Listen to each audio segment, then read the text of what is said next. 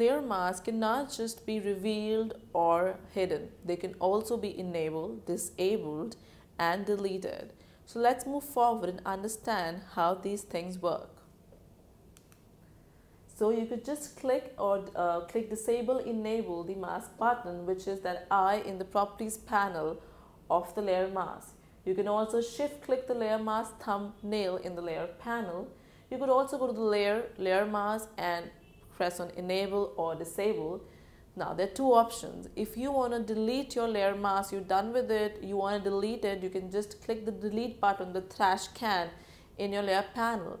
But if you want to delete your layer panel after applying, that means after applying the effect, then you click here. So if you want that thing to be applied, that effect of layer mask, and then delete, then you click here. And if you want the layer mask to completely be deleted without affecting or without applying the layer mask, you can just simply click at the delete button in the properties panel of the layers. So let's move into Photoshop and see how does it happen. So if we are applying layer mask to an image and we decide that we need to enable or disable the layer mask for a while, and we can easily do that by just clicking at the layer mask. So before we go further, let's just apply a layer mask to this image. So I have this woman here which I wish to convert. What I want is that this subject, this woman, should be colorful and my background should be black. So one way of doing would be to use layer mask on my selected portion. So what does layer mask do? We have just covered layer mask in the previous tutorial, and which teaches layer mask in detail. But we'll go through it again quickly before we learn how can we reveal or hide a layer mask. Let me just do a Ctrl+J and have a copy of my image, as I do not wish to disturb it. Now I'm going to go to layers and I'm going to go to new adjustment layers and just make it black and white.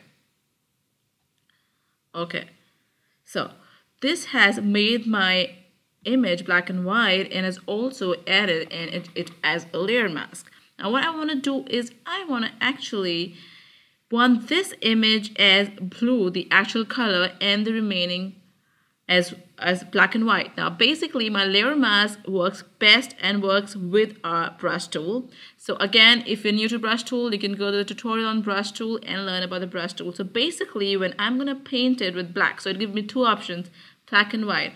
Now just quickly see, I'm painting it with black. I have my black in the foreground color, and I am just hiding the effect I have just applied. So basically this tool helps me, the layer mask. If I use the brush tool with the layer mask, I can basically get back.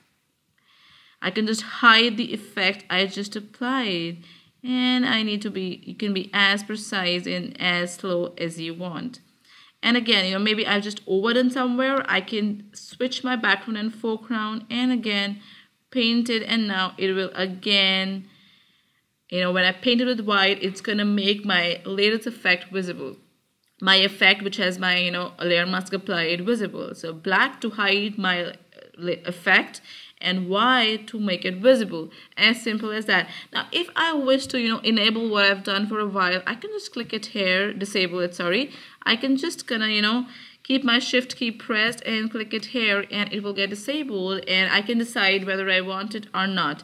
I can alternately, so let me just go back, keep my shift key pressed and make it enable.